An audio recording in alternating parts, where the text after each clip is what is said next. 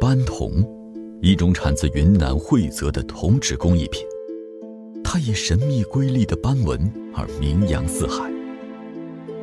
而这种被人们视为稀世珍宝的铜器，其制作过程却神秘莫测，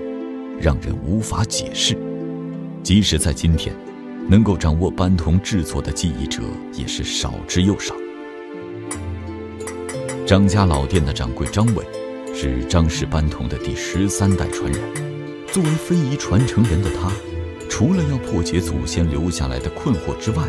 还将要面对一个关乎这门古老手艺存亡的棘手问题。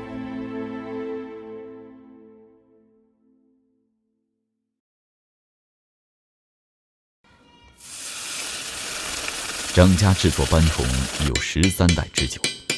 每一代传人都恪守着一个妙在有斑的古老秘密。这座漆黑幽暗的煅烧炉，在张家人眼中却充满着无限荣耀，因为600年前，就是这座炉火打造出的铜器，成为了大明皇宫里最为喜爱的把玩器物，甚至明宣宗朱瞻基都曾钦点张伟的祖先张永山进宫制铜。而惠泽张家世代繁衍的这条古街，也因此得名铜匠街。每天清晨，张伟总是早早地来到铜器铺。锻造一件斑铜需要净化、回火、成型、烧斑、煮斑的30道工序，这是对工匠技术、经验、耐心和毅力的巨大考验。而张家煮斑环节时，还会添加一种祖传的植物药水，来帮助斑铜产生耀眼的金斑。从小就跟着在父亲身边，就是打下手，拉拉风箱啊，就觉得好玩。就普通的铜器放到药水里面，它竟然会色彩斑斓，就看上去很漂亮，就觉得很稀奇，就像变魔术一样。所以那个时候就感觉有这种吸引力。此刻，炉火旁热气灼人，张伟手中的这个活儿已经到了最关键的一步——显斑。因为它直接影响到斑铜的斑花好不好，结晶多不多，斑花透不透亮。这项手艺一般是传男不传女，传内不传外，是最为保密的一步。在过程中，药水始终散发出刺鼻的蒸汽，在这神秘的气息里，张氏斑铜完成了蜕变，凤凰涅槃。但在这耀眼的光斑中，却还隐藏一个纠缠了张氏族人100年的梦魇。这个最初我也不太理解，当时父辈他们的决定就是决定还是让我找一个好的工作去上，不让我来传承这门手艺了嘛。其实到后面我才了解到，因为这个祖传的这个药水，它对身体的伤害是非常大的，所以以前可能是就是父辈出于保护自己的这一种想法吧。600年时光，张家因铜而生，因铜而荣，也因铜尝尽了人间的悲欢离合。张家的男丁普遍身体欠佳，英年早逝。张伟的祖爷爷觉得这与祖传的药水息息相关。2014年，张伟父亲因肺癌离世，仿佛也印证了这个猜测。然而，爱子情深的父亲终究没有拗过儿子对斑铜的痴迷，哪怕知道祖传药水的危险，也没有放弃对这门古老技艺的传承的信念，反而更让他多了一份深深的责任与担当。为了解开祖传药水的秘密，在父亲的支持下，张伟考上了昆明理工大学化学系，开始着手对药品成分进行分析。所以当时就是一个想法，就是我要去用一个科学的方法或者技术去研究这门古老的手艺，然后把这一个里面的一些原理给它弄懂掉。随着张伟对药水进行科学的检测试验，终于将药水里面的成分、比例、配方都研究透彻。此时的张伟决心利用所学知识改良药水。后面的话就是我借用了一些先进的分析仪器，比如说一种色谱啊，或者是原子荧光啊，这些仪器，然后分析里面的一些有毒有害成分，然后进行一些置换之后，然后就对整个药水进行了改良吧。经过数年的反复试验，终于将药水毒性降下去，但稳定性却始终保证不了。不同季节、不同时间、不同环境，显斑总是不同，这也成了张伟的心病。直到一次炖肉时，他突然来了灵感。用这个砂锅在这个煮的时候，它是不是会放进去？比如说我们这个药剂在这个煮的过程中，会不会就像跟煮肉一样，它会加速它的反应，或者是会出来不一样？然后就用那个砂锅，我就只倒了一些药水在里面，就给它煮，就给它煮了，反应出来，哎，确实就跟常温的这种反应就会有不一样。通过大量排比实验，张伟终于对显斑的自然条件实现了定量控制，在任何季节都能达到完美的效果。千锤百炼出精品，勇于创新迎未来，这样的成果是张伟不懈的努力和不断创新的结果。2012年，张氏斑铜制作技艺传习馆正式成立，带图传艺，让更多的人了解喜欢斑铜工艺，传播斑铜文化。他也希望通过自己的努力，能够把惠泽斑铜技艺发扬光大。然而，这些并没有让张伟停下创新的步伐。应用化学专业出身的他，又盯上了一个关乎这门古老手艺存亡的棘手问题。制作斑铜的话，就是它最好的料还是出自于我们惠泽东川巧家这一个矿脉带上，因为这个天然铜的料实在是太少的，不远的将来有可能它就会绝迹了，就没有了。被称为金属宝石的生斑铜手工制品，不仅在中国，就是在全世界范围内也是稀世珍宝。而制作生斑铜必须使用高品质的天然铜，其含铜量需要高达90%以上，并含有金银等丰富的其他有色金属。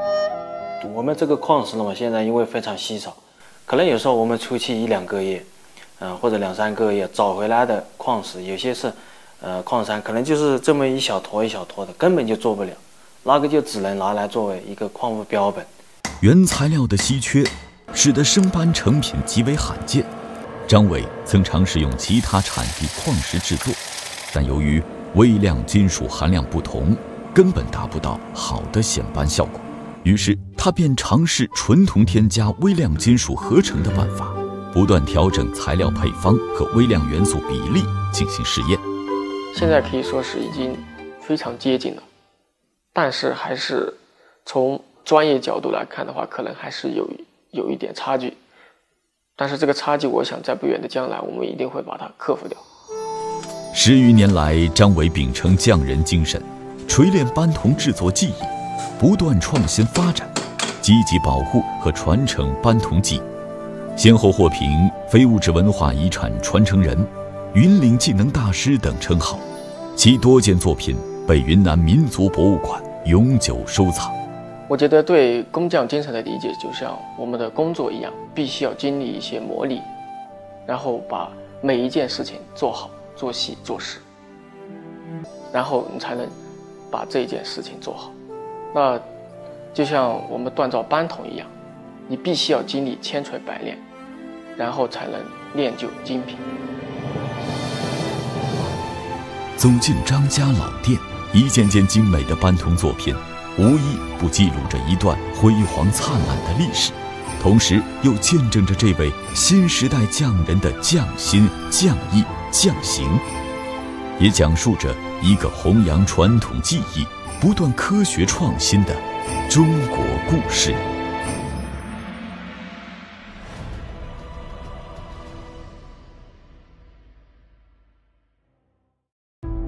1982年11月，曾占据一代昆明人记忆的昆明市工人文化宫重建工程在东风广场破土动工。历时3年，这座约70米、高达18层的文化宫正式投入使用，成为了当时云南的第1高楼。在上世纪80年代，重建一个如此巨大的庞然大物，其难度不言而喻。不仅需要匹配众多的大型建造设备，支撑这些设备正常运行的零部件，也是对当时技术的一项挑战。云南冶金昆明重工有限公司便是当年提供这些大型建造设备核心零件的重要生产者之一。此刻，热火朝天的车间里，正在为安徽众源新材料股份有限公司生产一款重要的核心零件——长丝杆。它的品质将直接关系到整个施工的正常运作。而生产这样的关键零件，必须要有公司的高级技师亲自把控，而第一人选自然是车工侯金富。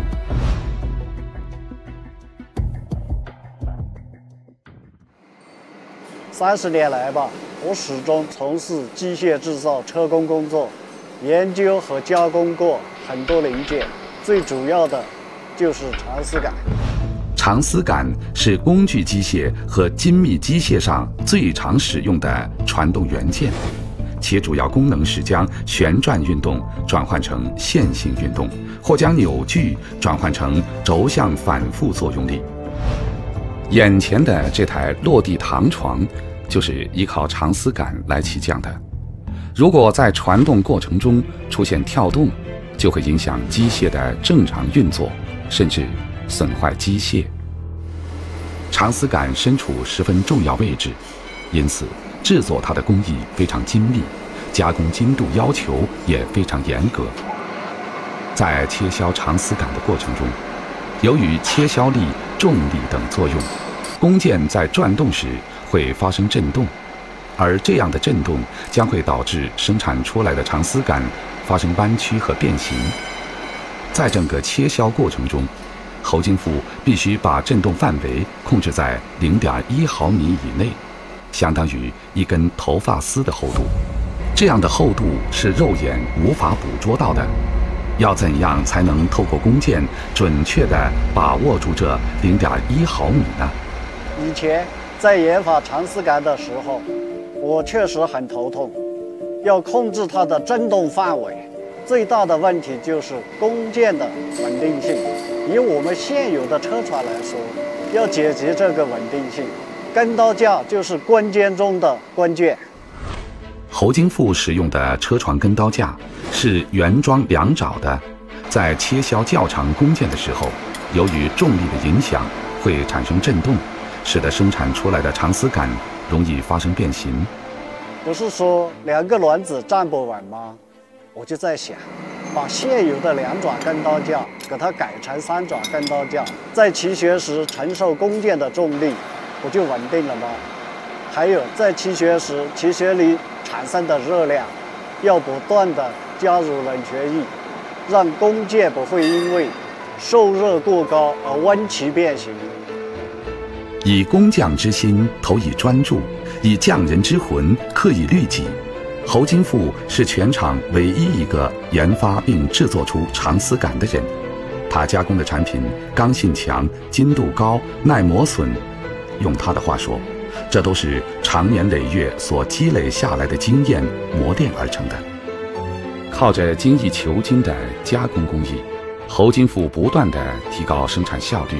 为企业的经济发展做出了应有的贡献。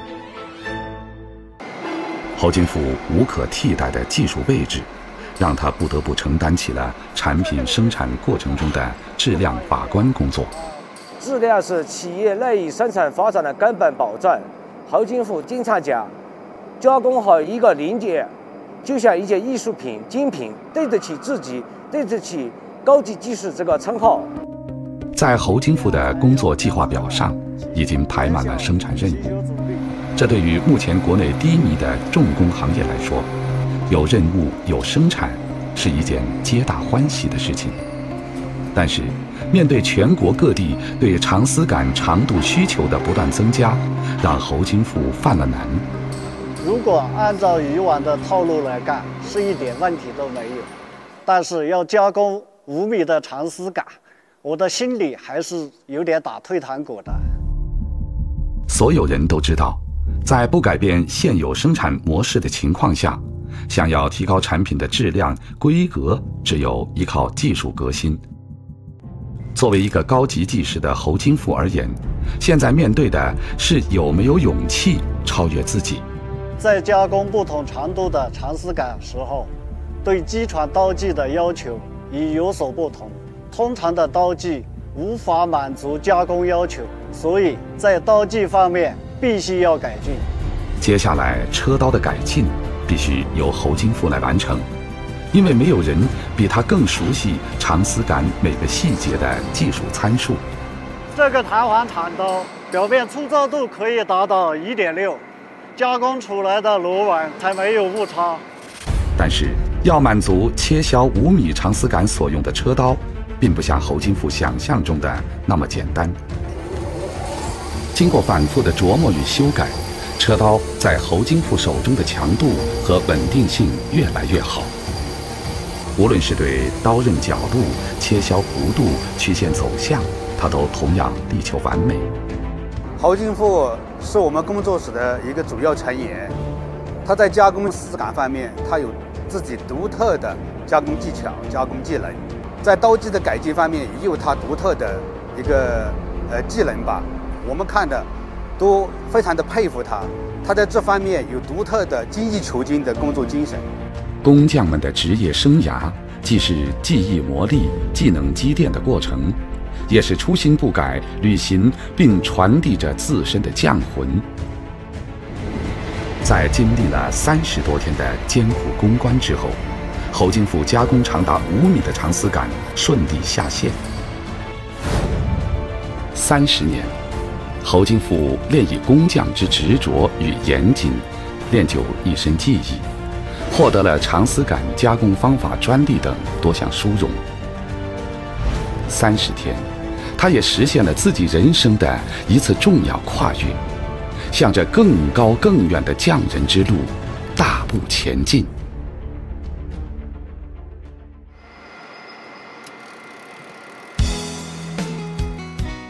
我时常感叹岁月如梭，30年弹指一挥间，而只有继续把自己放在工作一线，努力奋斗，才会不断创造出属于我们昆众人的光辉岁月。今天只有殘留的軀殼，迎接光輝歲月，問誰又能做到？